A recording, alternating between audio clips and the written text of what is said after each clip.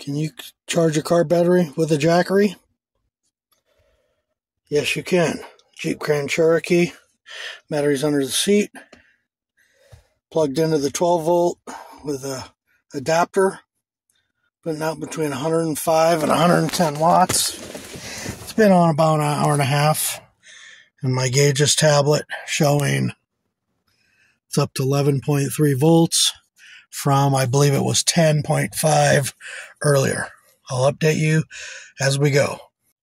Well, ran it all the way down, 1% left. And I did get the Jeep started. Took it up to just under 12 volts with, I think I started with, 95% on the Jackery. Took me 4 hours, 5 hours. Ran it all the way down, just enough to get it started. So it definitely works.